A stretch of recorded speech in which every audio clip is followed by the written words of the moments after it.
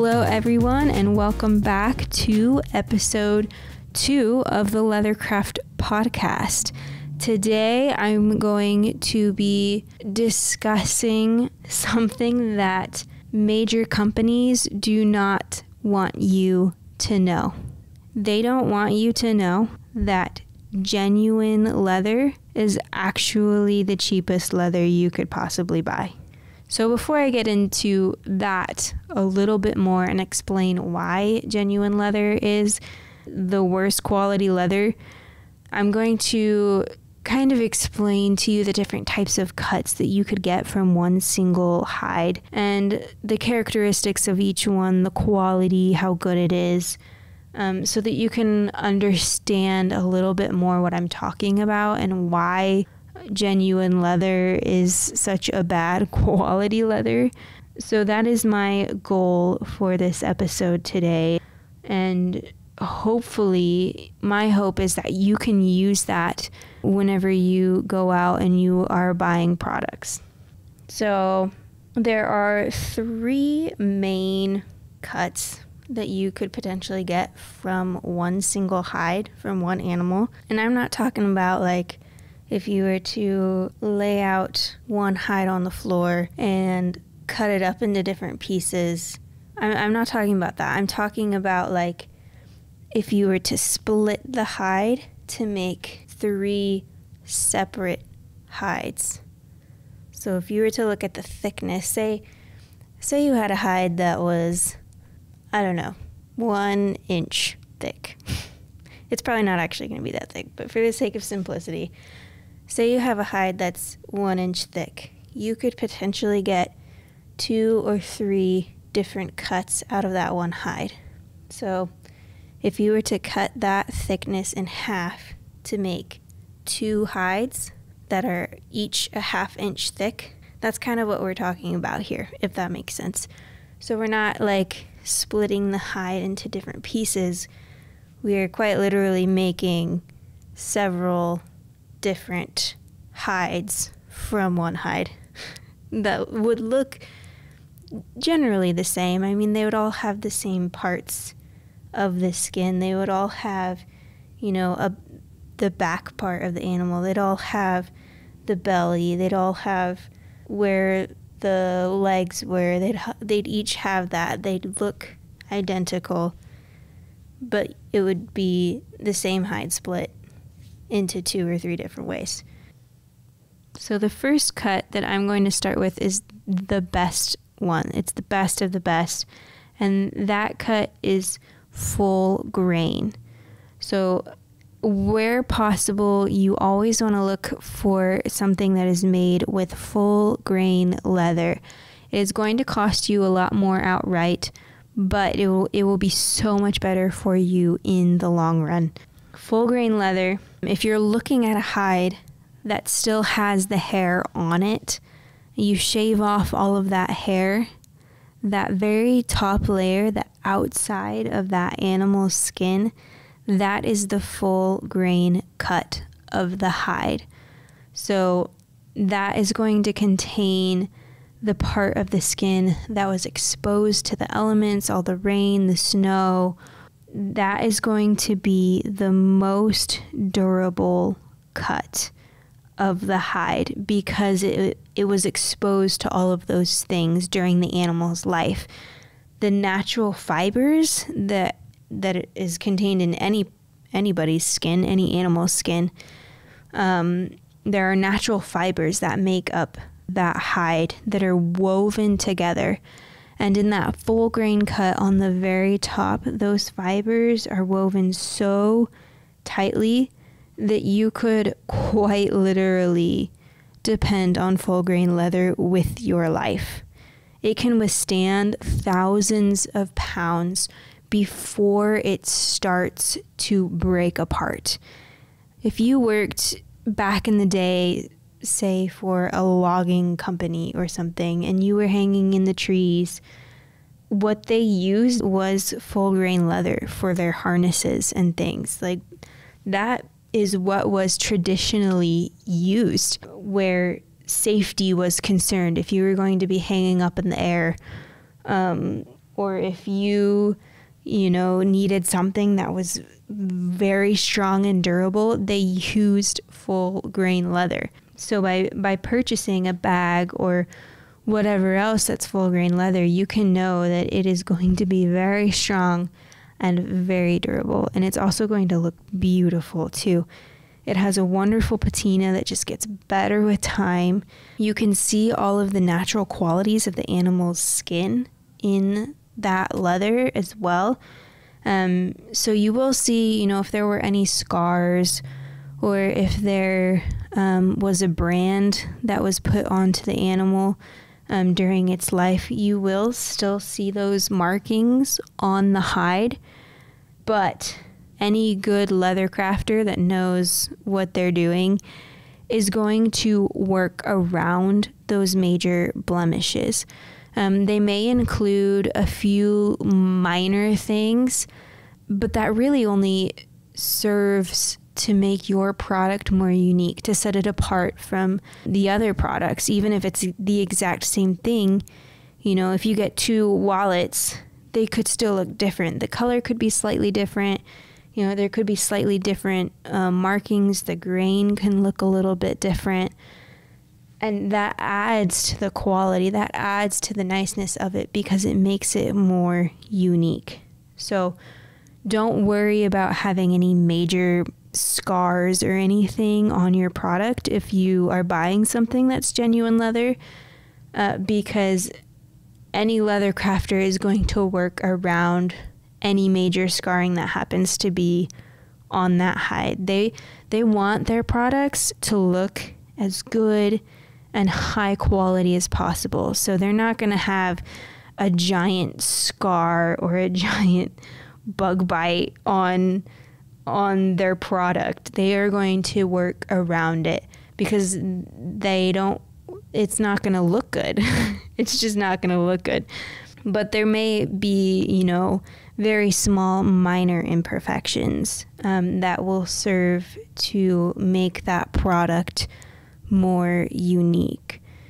Even too, another way that you can know if somebody is using full grain leather is if they have some sort of disclaimer somewhere on their product page or on their website that says something to the effect of, this is a natural product and it may vary slightly in color, it may have slight scarring from the animal or this or that, but it will look beautiful, it will look high quality still, and it will just make that piece more unique. If they say something like that, something to that effect on their page, you can know that they are using full grain leather, because that is a specific characteristic of full grain leather. So a lot of times any leather crafter is going to put that somewhere on their website so that you can know and be aware of that fact, because that's not something that everybody understands. I mean, genuine leather is used in probably at least 90% of all leather goods today. And then top grain leather probably is used for another 9% of any leather goods today. And that last 1% is full grain leather. So full grain leather really is not that widely used, but the quality is going to be so worth it. Another characteristic of full grain leather is the smell. If you've ever walked into a small store or something and saw some leather goods and you could just smell the leather coming from those goods, it's probably full grain leather. It more than likely. I mean, it just has a wonderful smell that lasts forever, that you can continue to smell as you use the product. So that classic leather smell that everybody knows about comes from full grain leather. You're not going to get that with top grain or genuine leather, with the other cuts that I'm going to talk about. I mean, top grain maybe. You could maybe get it from top grain, but it wouldn't be quite as strong or potent if you get something with top grain leather. The next cut of leather is called top grain leather. And this is also a very good quality leather. It can be a great option for, if you don't want to spend quite as much money to get something that's full grain, but you still want to get something that's really good quality. You can go with top grain leather and it will still last you a good 10, 15 years. It won't last the rest of your lifetime, but it will last you at least a decade as long as it's good top grain leather. Not all top grain leather is created equal. There are better quality top grains and lower quality top grains. And that's because top grain leather is basically that middle section of the animal's skin. So what they do to get top grain leather is they'll either split off that full grain cut or they'll sand it down. So they'll sand off any of those blemishes and things that are visible on the top of the leather. They'll sand it down so that you don't get that anymore, so that it's nice and perfect and smooth and there aren't any imperfections on it. So if that's the case, if they're just sanding off that top layer, chances are that top grain leather is going to still be a very, very good quality. And it can still be a good quality too if they split that full grain cut off. But it's more likely that you're going to get that skin that's lower down, and you don't want that because that's where that genuine leather comes from. So in the middle layer of the animal's skin, those natural fibers in the skin that are all woven together, they're still pretty tightly woven. They're still pretty strong and durable, but it is a little bit looser than on the top on that full grain cut. So it will start to break down and come apart over time. And top grain leather is used for a lot of different things, like for clothing. Any leather pants or a leather jacket that you get is probably going to be a top grain leather because top grain leather tends to be a little bit more supple. It's easier to move around in, so it's really good for clothing. If it's something that you're going to be wearing and you have to be able to have mobility in it, then that is a great option for that. It's also used a lot of time in like luxury cars. If they have real leather in their cars, more than likely it is going to be top grain leather because it'll be nice and perfect and luxury looking. So there can be some really good pros to choosing top grain leather, but you do want to be a little bit more cautious with top grain leather because you could get a really good cut, but you could also get that lower quality that's further down on the animal's skin that's not as nice, that's not as tightly woven together. So there we have full grain leather, the best of the best, and then after that is top grain, which is still really great, but not quite as good. And finally, at the very, very bottom, we have genuine leather. Now, this genuine leather, technically, yes, it is real leather, but it is the cheapest. This is the part of the animal's hide that is on the inside of its body. So it's the part of the skin that's basically holding in all of the organs and everything, keeping that from moving around. So it's going to be soft. It's going to not be very durable, especially compared to the outside layer of the animal's skin that is, in all the rain and the snow and the elements. It's going to be a lot more soft, a lot less durable, and it is real leather, but it's not going to have that premium look to it. It's kind of like, for example, if you've got someone who works in construction, for example, their skin, they're working with their hands, their skin has to be tough and strong to be able to withstand all of the work that they're doing, Versus if you have somebody that works maybe in an office where they're sitting at a computer and they're typing and calling people all day, their skin isn't going to be quite as tough. It'll be a little bit more soft, and it'll be more prone to getting hurt if they do go and do anything that requires a lot of hard work on the hands.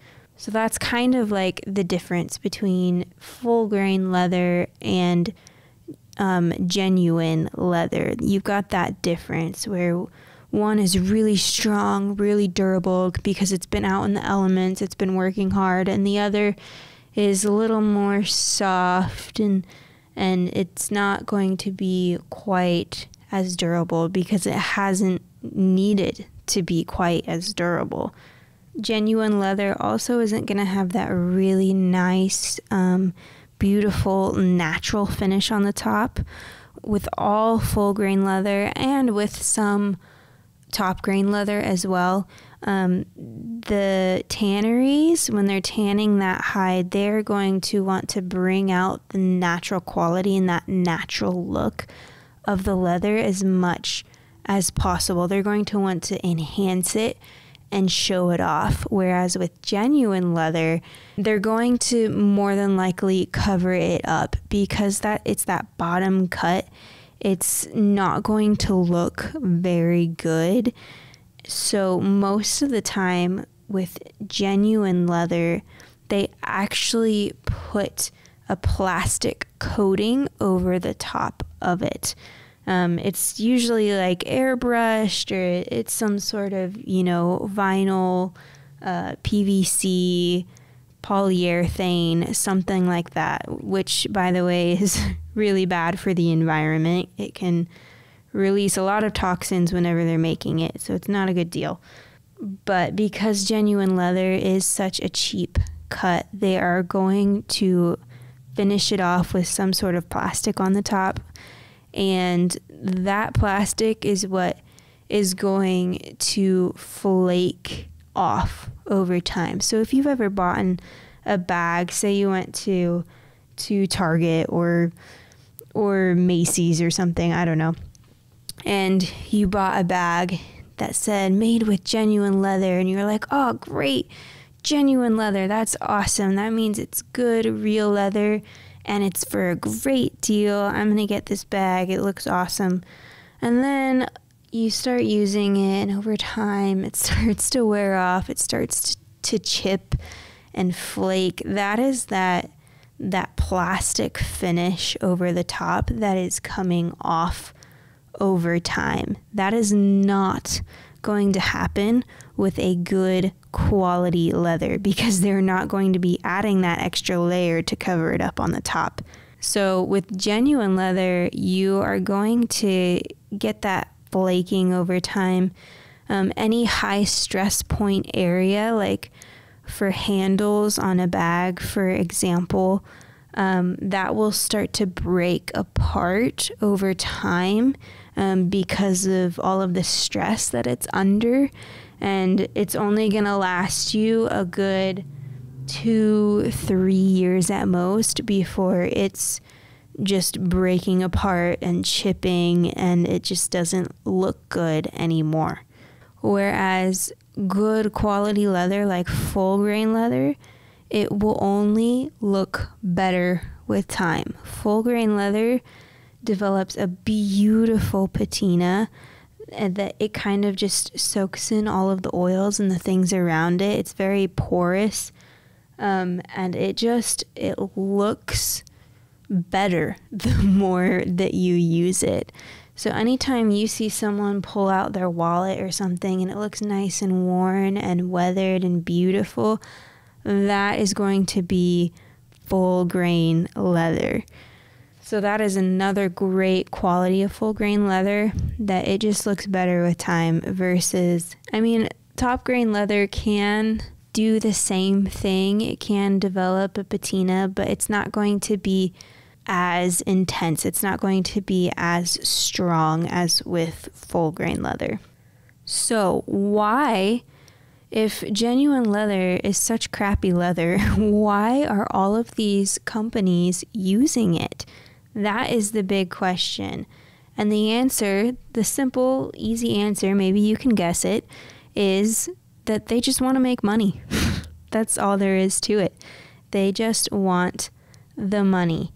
They want something that's cheap, easy, fast to produce so that they can make their money.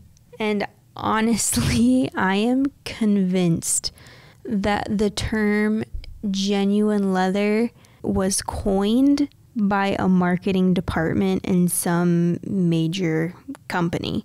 I'm convinced that that is where that term came from, because the word genuine, it has a positive connotation to it, right?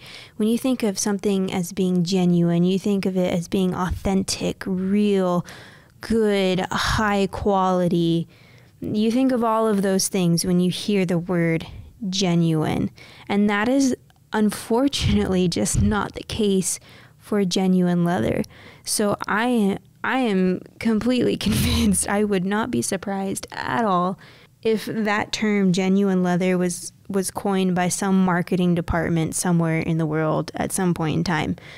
Because, I mean, they would have thought, okay, here we've got this leather bag. Yes, technically it is real leather, but it's cheap leather. It's not good quality. It's not going to last.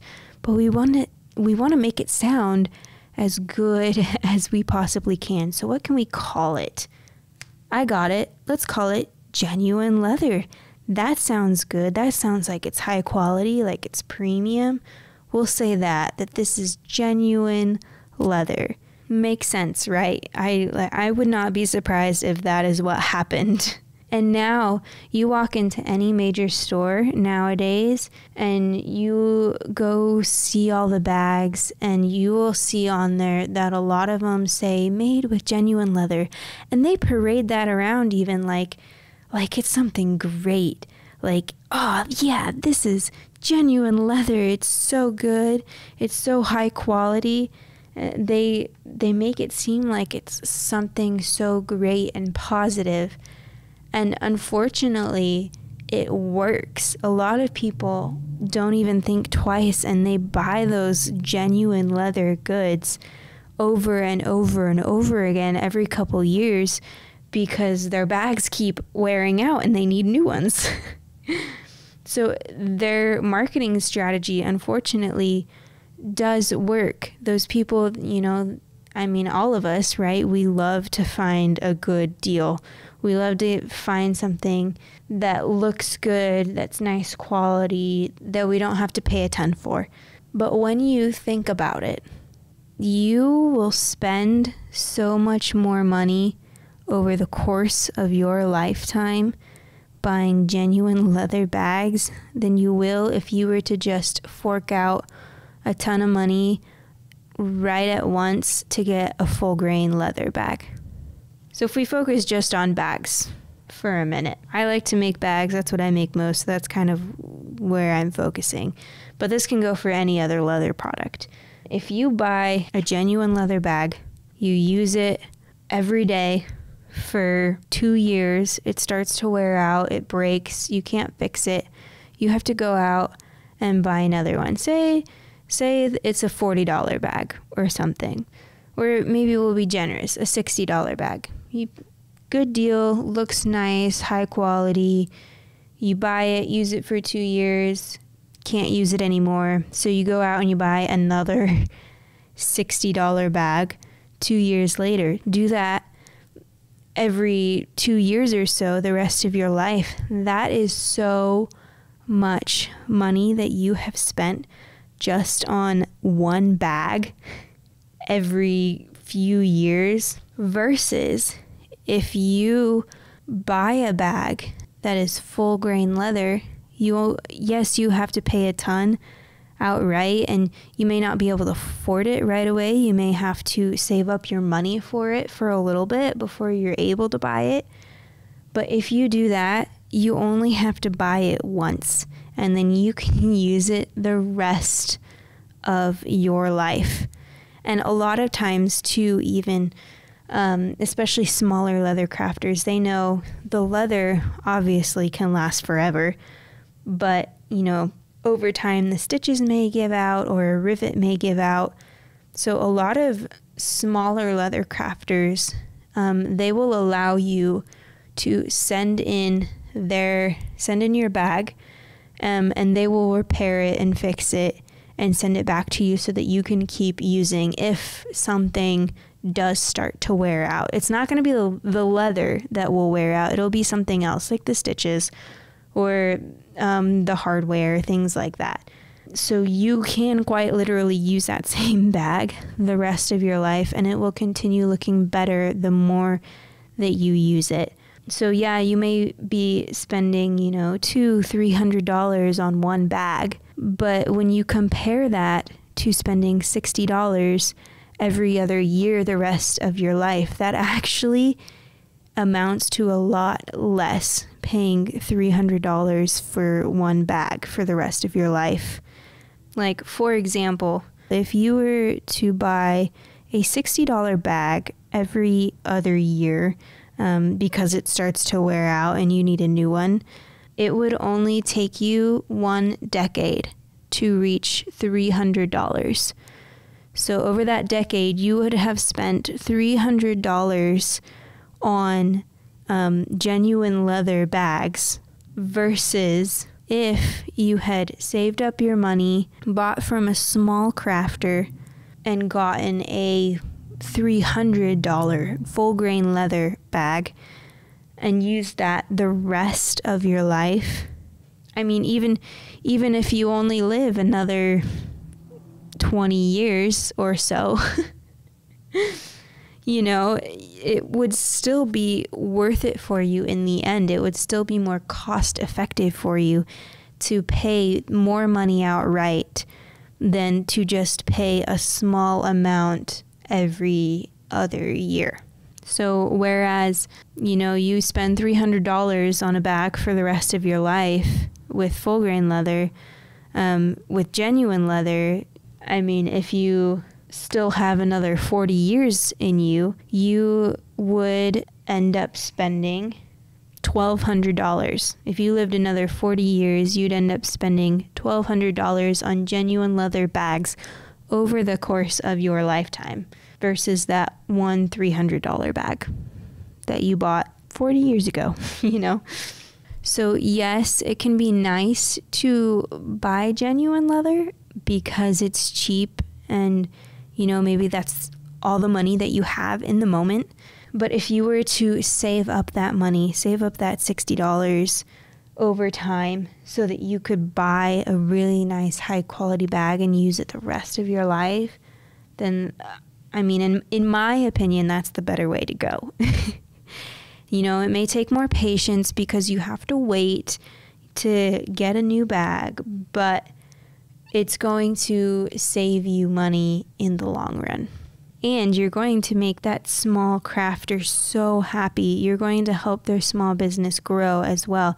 And you won't be contributing to all of the trash that is going into the landfills as well, if you just buy one bag and use it the rest of your life.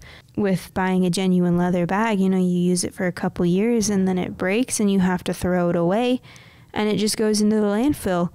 And yes, leather is a natural product, so it won't take as long to break down. But because of that plastic coating that they're putting over the top, that will take hundreds, even thousands of years maybe to break down. So you would be every couple years kind of contributing that little bit of plastic into the landfills when you really don't have to. And then when you also consider that to make that plastic coating that goes over genuine leather, it can release toxins into the environment whenever they make it, that it also is not good for the earth. So for any of you that are a little bit more earth conscious, I guess, that is another thing to think about with buying genuine leather, is that you are going to be contributing to that problem that we have in this world today of just having so much waste, so much that we throw away all the time. And honestly, when you think about it too, I mean, genuine leather is the epitome of our consumer society today. You buy something that's cheap for a good price, you use it until it starts to break in a few years, and then you just throw it away and get a new one. You know, this society that we live in is all about just buy, consume. And then if you don't want it, give it away, throw it away, do whatever, and just buy something else. And genuine leather really helps perpetuate that consumer idea that, oh, my bag is starting to break. It's starting to not look as pretty and nice anymore. So I'm gonna donate it if it's still intact, or I'm just gonna throw it away because it's fallen apart, and I'm gonna get something new. When really we should be trying to find good, valuable products that we love that can last us the rest of our lives, so that we're not giving in to that marketing scheme of all of those companies that are saying, hey, you need this, buy this, it's great, it's awesome, it's good quality. If you get this thing, then you'll be happy. So falling into that ideology is how those companies make their money. So by continuing to buy those genuine leather things, you are helping to make them more and more money when it's really not even worth that much money at all. You are paying 4 times the price. When you buy a genuine leather bag, I mean, if it's a $60 bag, chances are it only took $10 to produce, but you're paying $60 for it. That is how it works, unfortunately, with retail stores. You're paying 4 times the price for something, or at the very least, you're paying double what that item is worth. So instead of falling into that trap, instead of thinking, oh, this is genuine leather, that's so great, and it's only $40, you need to stop and think, look at it. Is this a really good quality? Is this going to last me? Am I still going to love this a few years later? Will it still be in one piece a few years later even? Or would it be better to, save up my money and look for something better that's going to last me a long time? So that's just something to think about. I just hope that this will help you to be a more informed consumer. So, I mean, if you still want to buy those genuine leather bags, then sure, go for it. But as long as you know, yes, this technically is real leather, but it's not good quality leather. As long as you know that, then that is enough. Honestly, it bothers me that all of these big major companies are profiting off of the lack of knowledge that consumers have. And it's not even the consumer's fault, really. It's the companies that are hiding the truth, that are advertising something that's completely false.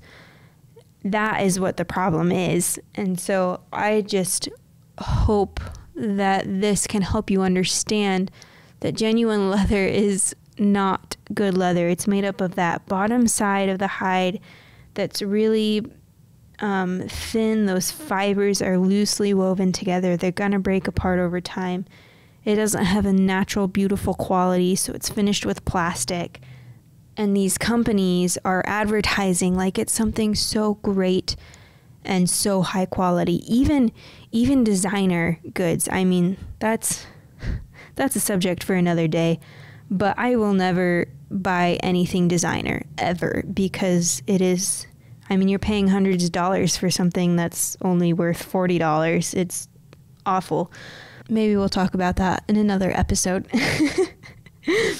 But my goal is really just to help you be more informed whenever you go out and you purchase things. And another thing to note too is that there are a lot of leather crafters out there that do use the term genuine leather. That's another thing too, is genuine leather, it can kind of have two meanings, I guess. It can refer to that specific cut of hide that is on the bottom, that is that low quality leather. But it can also be used in a general broad sense for any type of leather.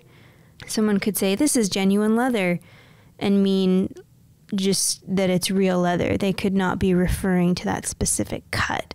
So there are some leather crafters out there that I have seen that do use good high quality leather, but they advertise it as genuine leather. They say this is made with genuine leather.